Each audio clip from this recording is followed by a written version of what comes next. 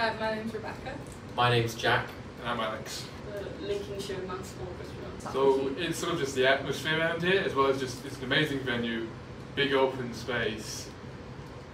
Most of what anyone at anything plays always sounds great. You always get a good audience, good feedbacks, and generally just the whole vibe and sort of being able to be on that stage in front of essentially a huge rows of people. It's always great to play.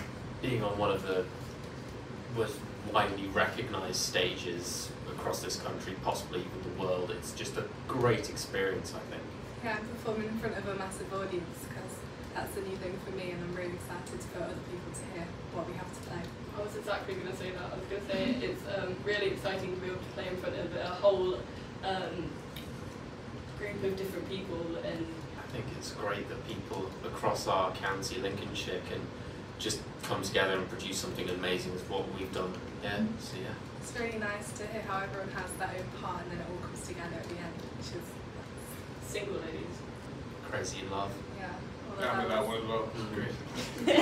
Wow, it's been a month, hasn't it? About 3 weeks. A bit longer 4 than that. weeks. Yeah.